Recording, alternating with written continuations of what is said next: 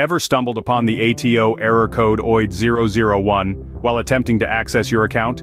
If so, you are not alone. This error typically emerges when users attempt to log into their accounts, most commonly through the ATO app, although it can occasionally occur on the ATO website as well.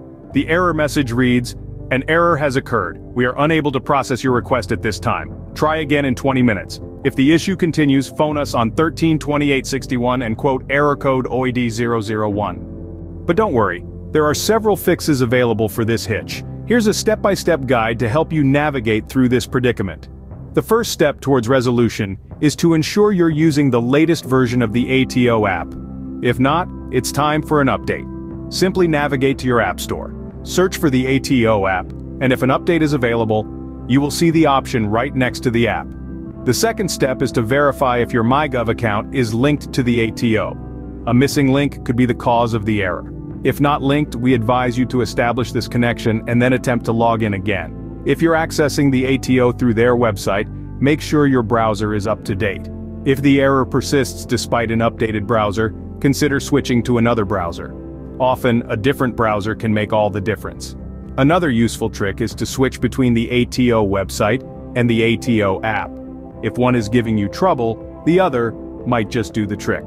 For those of you who are overseas, remember to have your mobile phone with your AU number handy. This is crucial for identity authentication, and without it, the error may persist. If all else fails, your final resort is to reach out to the ATO support team for further assistance.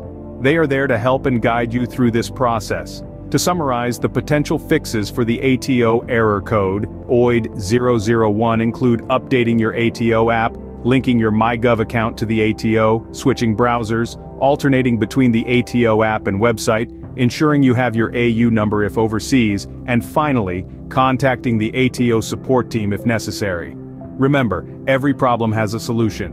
Don't let the ATO error code oid001 deter you from accessing your account. Follow these steps and you'll be back on track in no time. If you like this information, don't forget to subscribe, and for more tech updates, visit queries.com.